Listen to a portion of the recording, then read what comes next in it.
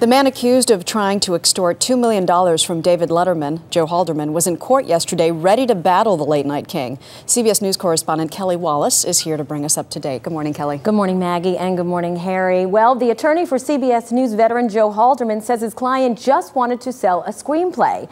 But Letterman's own attorney says it was blackmail and that the star is ready to go to court. There's a wide variety of reasons I might not be able to continue.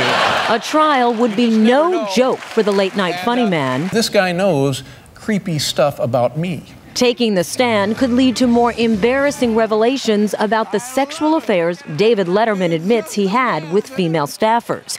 Joe Halderman's attorney relishes that possibility. Well, I think that any lawyer that's been out of law school for more than 15 minutes would be anxious to cross-examine Mr. Letterman. Letterman's attorney fired back, saying Letterman's not on trial, but a victim of classic blackmail who is ready to take the stand. Mr. Letterman is fully prepared to see this case through to the end.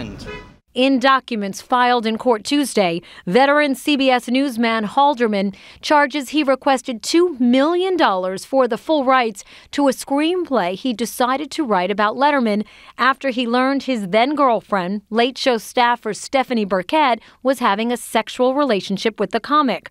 A hard-driven, arm's-length commercial transaction does not constitute extortion, says the defense. Letterman's attorney disagrees. And it's classic blackmail, no matter how Mr. Halderman's lawyer wants to dress it up.